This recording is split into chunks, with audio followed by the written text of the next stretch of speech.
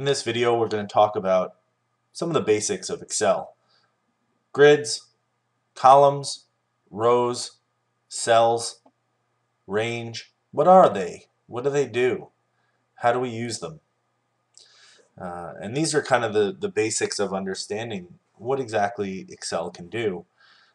Excel primarily is a spreadsheet program that will do many functions and many additions and subtractions, many different things you can do within the program to get the most out of your business, or if you're doing analytics. But at the basic level, it's a spreadsheet. And within a spreadsheet, you have cells. Well, what is a cell? A cell is the intersection of rows and columns. For example, this is B4. This is cell B4. And that cell will hold information. Sometimes it'll be alphanumeric, like a word or title. Other times it can be a number. Currency could be in the format of numbers, money, or a placeholder, or just some pure data. And every single cell has its own address, cell address. There's another word. This one is C4, and it can go on for a very long time, as we can see.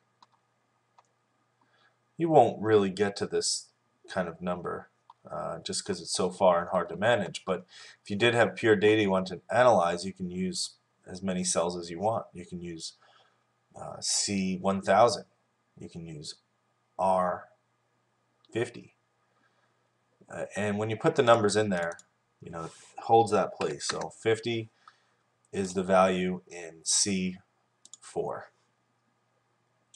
Your columns, they are vertical, just like a column you'd see at a museum.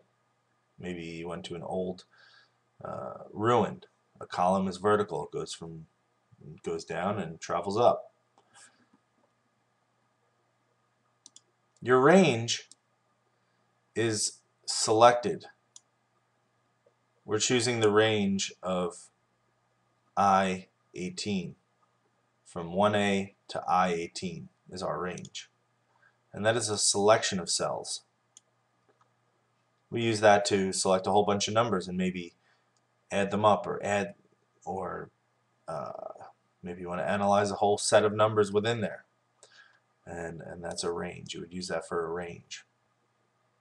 Your rows are across. You have 4, 5, 6, 7, 8, 9. These are all part of your rows, and then you have your columns. And again, you can just put anything in there. You can even just type cell. And that cell, C4, keeps the information. It saves it.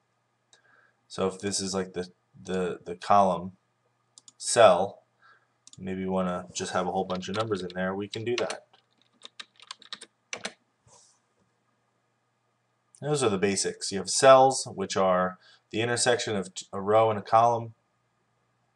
You have ranges, which is the selection of many cells. And you start here, you start understanding what things are, and eventually you'll be using Excel.